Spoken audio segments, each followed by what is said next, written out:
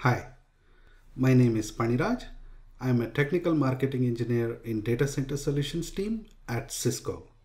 This presentation is about getting a quick high-level understanding of how to operationalize machine learning pipeline. I'll be talking about how machine learning problems are solved, how to write APIs for a machine learning service, and deploy at edge locations. My colleague Haseeb will take us through running machine learning workflows with GPU support, and he will cover Cisco Converged infrastructure solutions for AI and ML. Let's get started. First, let's understand why we use Docker and containerize machine learning workflows. Biggest challenges in machine learning works are setup and reproducibility of experiments. If we take a working machine learning model from a developer laptop to a QA cluster or a production environment, it is hard to replicate the same output. One reason for this is the version of software libraries. Variation in versions of software libraries in two different environments results in different output altogether.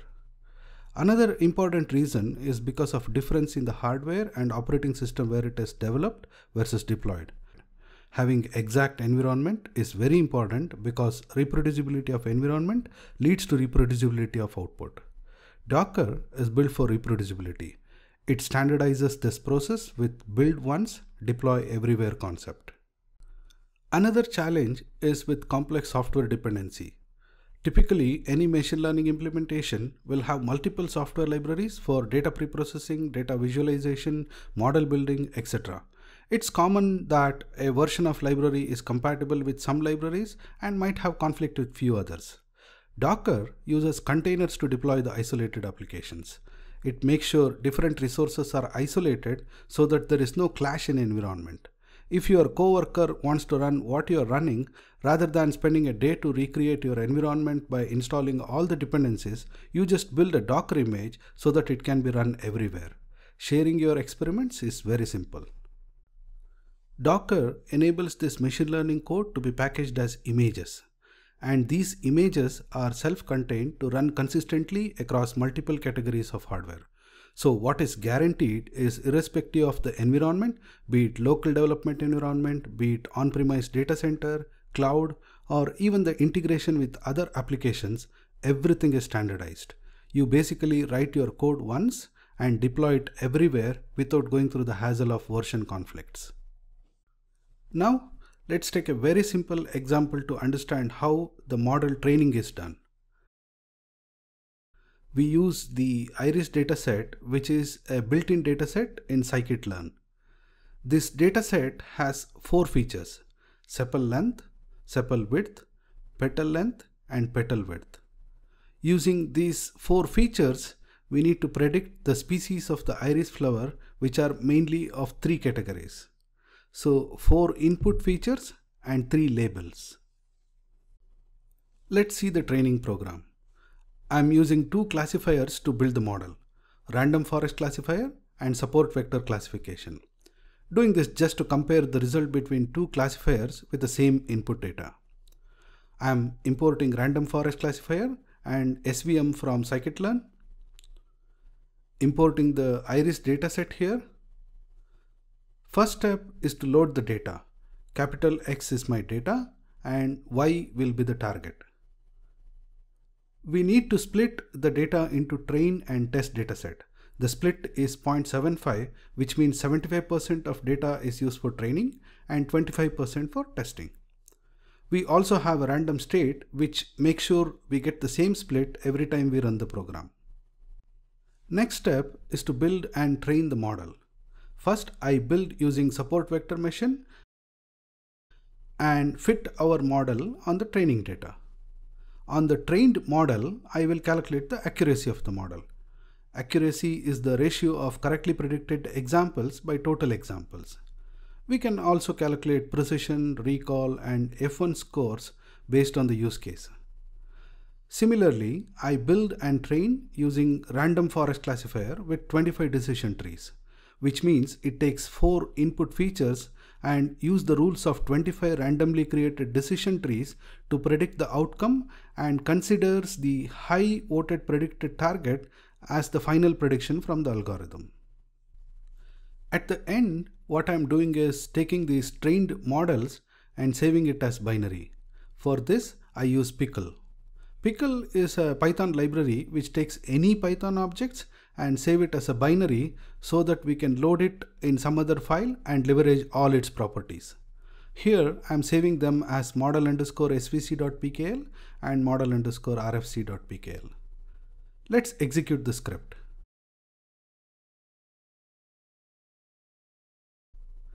I get the accuracy scores and also two binary file for the trained models. Now that we have built the model, let's understand how to expose these models as APIs so that it can be deployed at edge or integrate it with another application. Let's say I want to predict the species of flower using our trained support vector machine model, and we want to expose this as an API. How do I do it? I use Flask, which is a web framework to expose the set of functions as APIs. Here, I am trying to expose prediction logic for SVM and random forest classifier using both get and post methods. So first I import Flask, and then we are creating a new web application instance by creating an instance of the Flask class and calling it ml_API. We define the endpoint using Python decorator that helps us to define the endpoint handler as a function. This is basically telling for endpoint predict_svc, call the predict svc business logic. We are also specifying the kind of HTTP methods that the endpoint supports. This particular one will handle get. In the main function, I will say run the Flask app on port 8888. That's it. Flask is very simple framework. We are also generating the user interface for all my API endpoints without any HTML or style sheet. The package that will make this happen is called Flasker. Flasker is a Flask extension to help the creation of Flask APIs with documentation powered by Swagger UI. All we do is import Flasker from Swagger. Next, we just have to provide API specs directly in docstrings. First line here is one line description of what this endpoint does. Next line is 3 dashes followed by all the input parameters. Now, if you look at the script again from top, we are doing all the imports. Next, we are loading our pickle file. We start our Flask app. In the prediction logic for SVM, I have API specs. I take 4 required inputs using Flash request module and doing a prediction on the trained model and return the predicted value. I repeat this for random forest classifier. I have 2 more endpoints to implement the input from file instead of request URL. Let's run the script. It is running on localhost on port 8888. I copy the link and take it to a browser to get the output. Along with the link, we need to specify the endpoint API docs after slash to form a complete URL.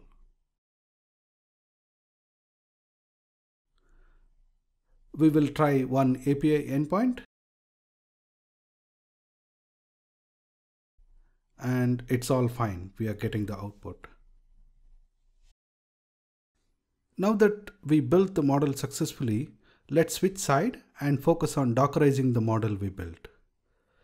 First thing that we need to know is how to build a Docker file which helps in building the Docker image. There are few instructions within Docker file which helps in building the image. Basically, we start with a base image which acts as foundation. From that base image, we start building our application image in layers. The way to specify this base image is using from instruction in Docker file.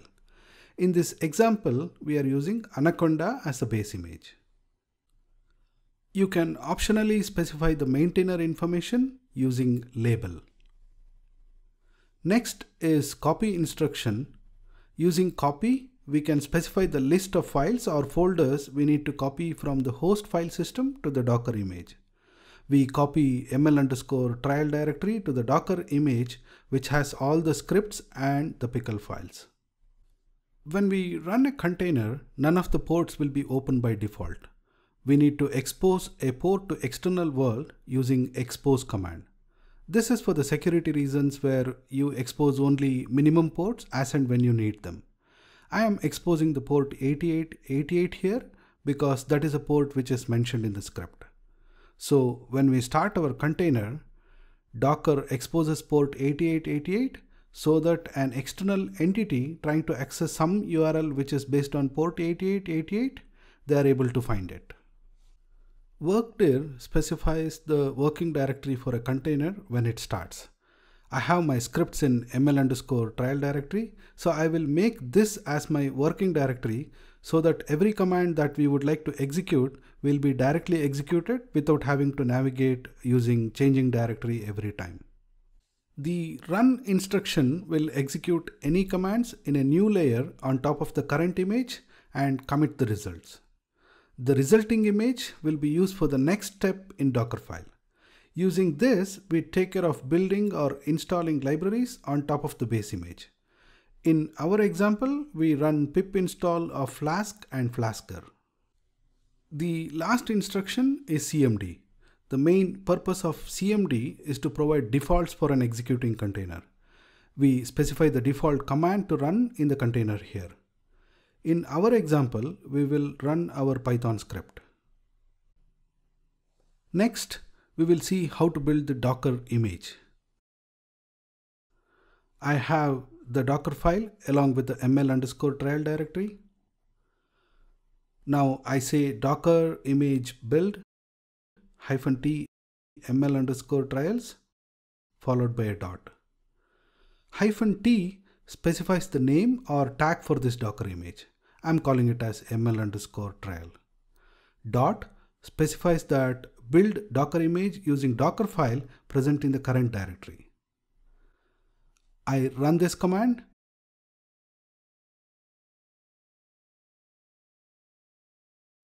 and see that the image is successfully built. I run Docker image ls and it lists all the Docker images present. I can see the image we just built. Now let's run a container with this image. Docker container run -t -rm -p8888:8888 -name my underscore trial followed by ml underscore trial. What we are doing here is we are running this container in detached mode using the flag -d. If you want to run interactively on the terminal, use -i and d instead of -d. I'm saying remove the container when it stops using the flag -rm. I specify -p flag so that port 8888 on my host machine binds to 8888 of the Docker container. I'm giving a name to the container using -name flag. Now, if I execute this command, it returns the container ID. I can confirm that container is running using the command docker container ls.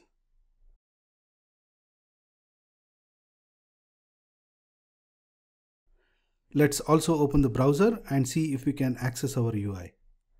We open localhost :8888 and we are able to access our app running in container. Now that the image is built and we verified that it's working fine, how do we share it with other developers when we are doing distributed development? Or how do we share it with QA teams? Or how do we push this to production? Note that the image is still local. What we have to do is push this image to a registry so that others can pull from it. Let's push our image to Docker Hub, which is default public repository for container images. For this, we need to tag the image we would like to push with the Docker ID. I tag my image. Now I push the image using the command docker image push my Docker ID /ml underscore trial. Once the push is complete, I should be able to see that image in Docker Hub.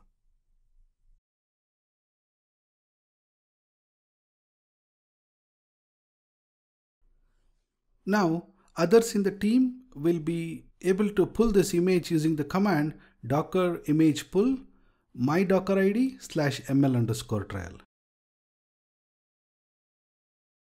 And they are ready to run the container from this image. This is how Docker images are deployed across multiple environments. Hello everyone, my name is Haseeb Niazi and I'm a technical marketing engineer with Cisco UCS Solutions Group. My colleague Paniraja has already covered machine learning workflows using Docker containers, as well as developing a machine learning model using Docker for AI and ML. Now let's take a look at the GPU support for the containers, specifically for AI ML type of workloads. Cisco UCS Compute Portfolio provides customers a lot of choice when it comes to the platforms and the GPUs. For the dev test type of environments, customers can choose the Cisco UCS C240 or HyperFlex 240 systems, and each of these systems can be equipped with 2 NVIDIA V100 GPUs. For deep learning and training type of workloads, Cisco UCS C480ML platforms with 8 NVIDIA V100 GPUs and NVLink technologies could be utilized. Customers could choose Cisco C480 non-machine learning platform, which can be equipped with 6 PCIe V100 GPUs. And for the inferencing type of workloads, Cisco UCS C-Series or HX220 or 240 platforms can be used. I hope some of you are familiar with the Cisco Converged infrastructure stacks. We work very closely with our storage vendor partners such as NetApp, Pure, IBM, and others to come up with these FlexPod and FlashStack and VersaStack portfolios, which are Cisco validated designs where we take the compute and networking gear from Cisco and we use the storage gear from our partner, and we verify and validate the converged infrastructure, and we provide customers with the Cisco validated designs. What we have done is we have taken the existing designs and integrated them with the Cisco UCS AI and ML platforms such as C480ML, Cisco C240, and as well as UCS C220 platforms, so that customers can easily extend their existing portfolio and get the enhanced AI and ML capabilities without learning a new tool, and they get it in a validated design. If you look at any validated design, this picture carries over from all the stacks. So we have storage system at the bottom. It connects to the switching layer, and from the switching layer it connects to the Cisco UCS platforms. What we have tried to achieve is you take any of our AI and ML platforms such as C480ML or C240 or Cisco UCS C220, you drop it into the stack, and then you can manage the server just like you would manage any other Cisco Blade server or the rack mount server. The biggest advantage over here is you get an integrated solution, and the management is exactly the same as what you're used to, and you don't have to learn any new management tools. In our validated design, we did not stop at just doing the physical integration. We actually help customers and guide customers to install the AI and ML software, starting all the way from the operating system installation and going all the way up to a point where customers can just issue a single command, download the AI and ML container from the NVIDIA GPU cloud, and execute the workload. So in our demo, which we are going to cover in a second, what we show you is that we have a system which we have set up following our Cisco validated design, and then you can log into the system, you can issue a few commands, download the container such as TensorFlow from NGC, which has a GPU support, and then you execute your workloads on that container. A few words about the NGC containers for AI and ML. So NVIDIA has done the heavy lifting, and they have enabled most of the very well-known AI and ML models such as TensorFlow and MXNet, etc., with the GPU support. So customers, all they need to do is, if they have a platform such as Cisco UCS which is GPU equipped, you can download the container from NGC, and you don't have to do anything extra to get the support from the GPU within the containers. Now that we have covered the high-level concepts, let's look at a demo. In this demo, we will verify Cisco UCS 480ml GPU support. We'll download and run the TensorFlow container. We'll execute a benchmark script, and we will verify the GPU usage as well as server resource utilization, specifically the power utilization on the server. So I'm currently logged into a Cisco UCS manager. I have installed the Red Hat Enterprise Linux. I've installed the NVIDIA Docker, NVIDIA CUDA drivers, etc. So we utilize the NVIDIA-SMI command, and as you can see, we have 8 GPUs reported. So I have logged into the ngc.nvidia.com, and this is the catalog of all the different programs they host on the NGC. So we'll go to containers, and we can search for TensorFlow. And if you click on the container, you would actually see a command line which tells you how to download this container on your Linux machine. Back on the C480ml, we issue the command to download the TensorFlow container. It will take some time depending on your connection speed, and the whole container will be downloaded. The next step is to run the container.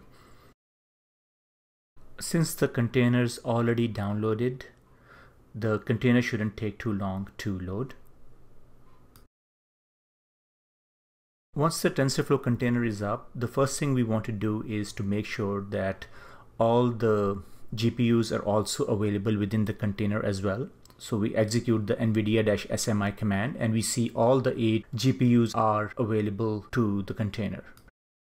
We need to install the TensorFlow performance benchmarks. We'll get a benchmark called TF_CNN_benchmark, which are implementations of several popular convolution models such as ResNet 50, Inception 3, VGG 16, etc. So we download the script from GitHub and unzip it.